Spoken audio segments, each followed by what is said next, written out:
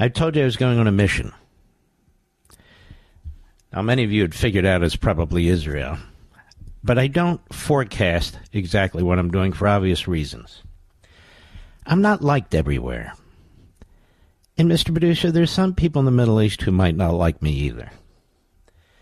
And so, particularly when I have some of the family with me, I can't pinpoint and announce exactly what I'm doing. And we had a terrific man protecting us. He had an automatic weapon.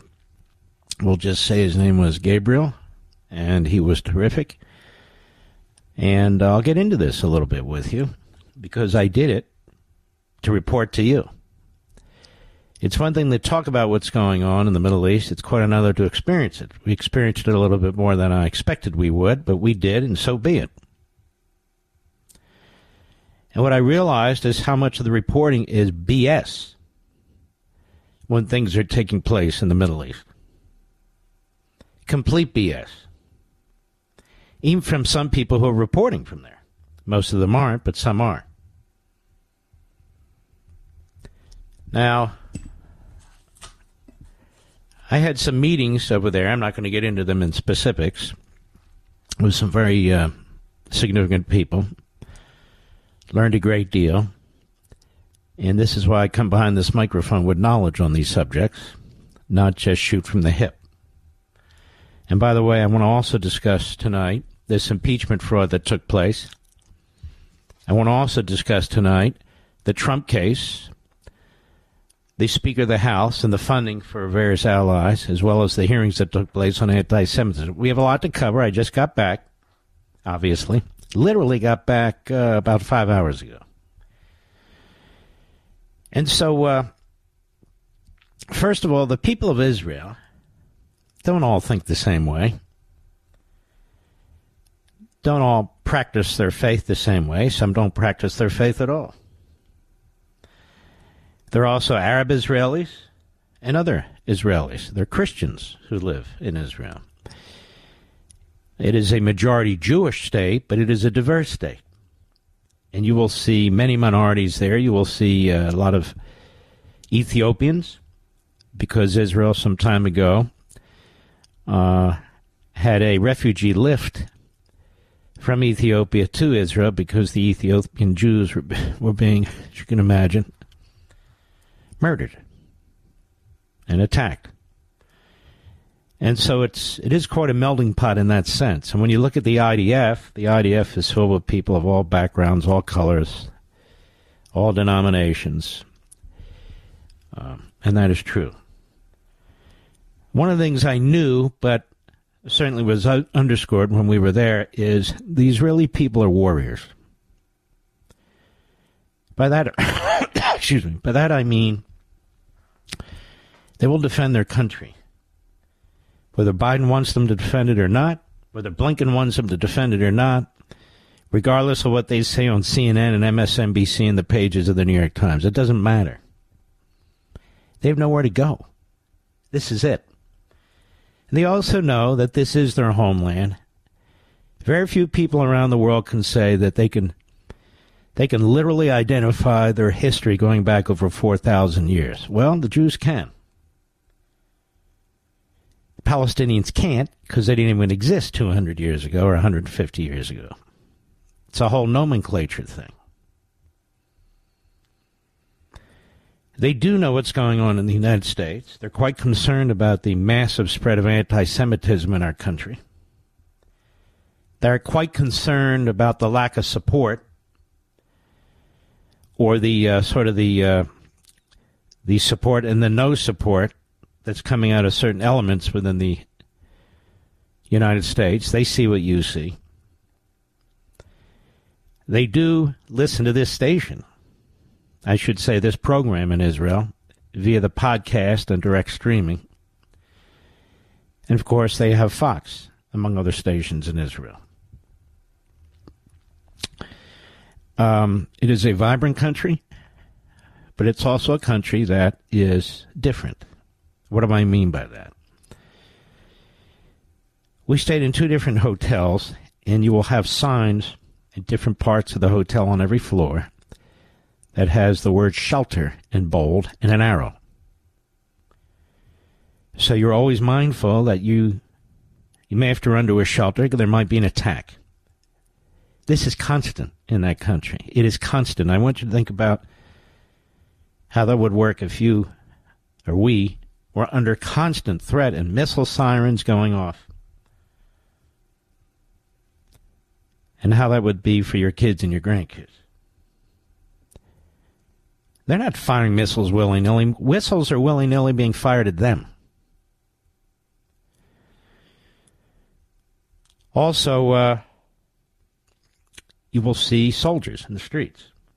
It's not an overbearing presence, but very young people with rifles on their shoulders and so forth and pistols on their hips,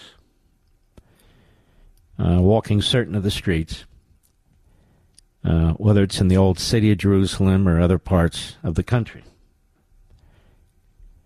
And they are starting to loosen their very strict gun rules, so more and more citizens can obviously carry guns. I don't think they're loose enough from my perspective, but there you go. Many of the people there speak beautiful English. It is a completely westernized, open society, unlike what surrounds them, which are throwbacks to the 9th century, even the 7th century, which are terrorist organizations and regimes even the Arabs want nothing to do with. And so you have this conflict between a Western civilization, a democracy, people who believe in life and believe in freedom versus a throwback ideology in one form or another that could care less about freedom, the individual, or democracy, and have a centralized ideology. And if you don't comply, then they kill you, or they oppose you, or they do something to you because they don't let it sit. And that includes Muslims who don't believe in terrorism. They are targeted in the Middle East. I'm watching this guy, McKenzie, who was one of the architects of the horrific surrender in Afghanistan. He was apparently head of the CENTCOM at one point.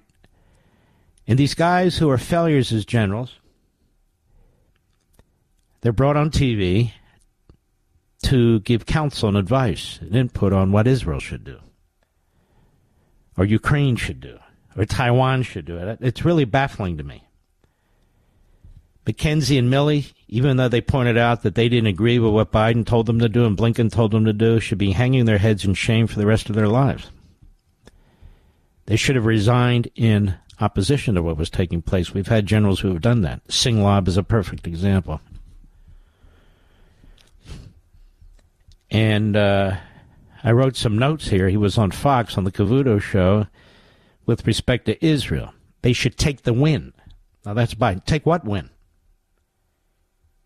Folks, 300 missiles were shot at their cities. My wife, Julie, my mother-in-law, my stepson, and I experienced it. Now, they were shot out of the sky, but they were shot at their country. Nobody says Iran should play defense. Those were offensive missile firings at the state of Israel. Now, I'm pretty sick and tired of people telling them what to do, but we wouldn't tolerate that for 2 seconds, and you wouldn't tolerate it if our government tolerated it.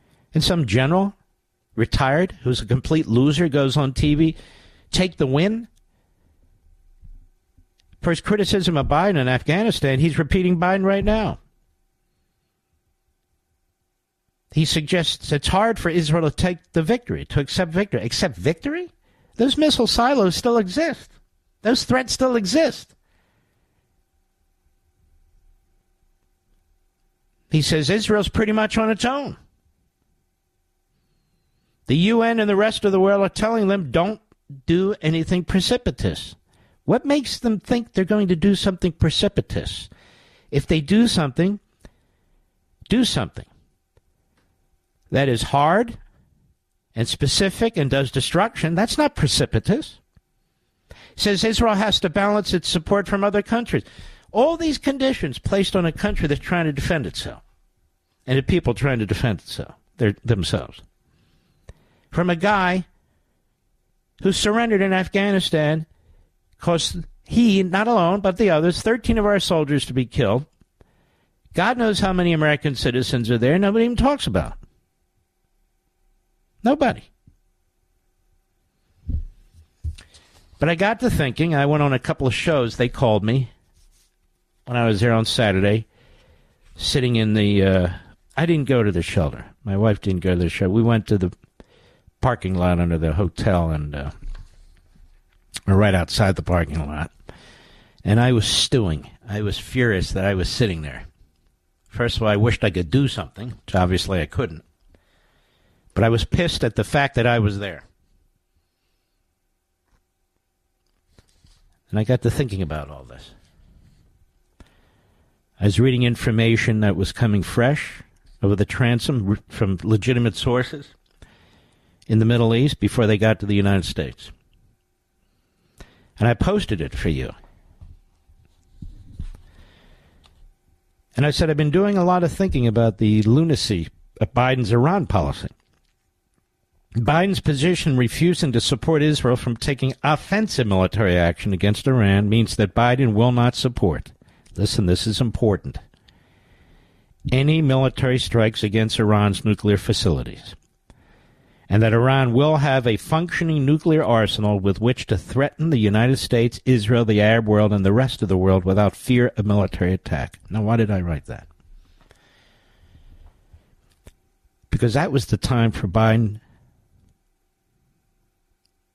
to talk to Netanyahu about taking out those nuclear sites. We have our military there. We would back them up. They can take them out, and that would be that. But instead, he immediately says, no offense. No offensive military action. How many militaries around the world would say, okay, that's fine, no offensive military action when you're surrounded by Islamist terrorists funded by Iran, which is funded by the United States? I mean, you're surrounded. This is a country of about 13 million, 7 million Jews, give or take, by 1 billion people. And everybody keeps saying Hezbollah has 150,000 precision missiles. Iran triggered October 7th. Biden paid for it. The best time for Israel to have hit Iran's nuclear sites with critical U.S. support would have been now, I wrote, meaning some days back. Biden's appeasement of Iran and intentional funding of Iran, lack of deterrence against Iran, and efforts to crippling Israel's efforts to neutralize Iran's military and terrorist operations ensures that Islamist fundamentalist Iran will become a nuclear power. Then what? And once that occurs, there will be few options to limit Iran's ambitions short of a devastating confrontation with frightening risks. What will we do if Iran closes the Red Sea and other navigable waters used to transport oil? And it will also contribute even further to the firepower of China, Russia, North Korea, Iran axis, and cause other Middle East countries to acquire nuclear weapons. This is the world Biden and Blinken are creating while sanctimoniously lecturing about their efforts to de-escalate military confrontations. Again, the crucial point is that Biden has not only signaled to Iran that no effective action will be taken to stop its nuclear program, but Biden has actually acted to ensure that Iran's final path to building nuclear weapons is open and clear.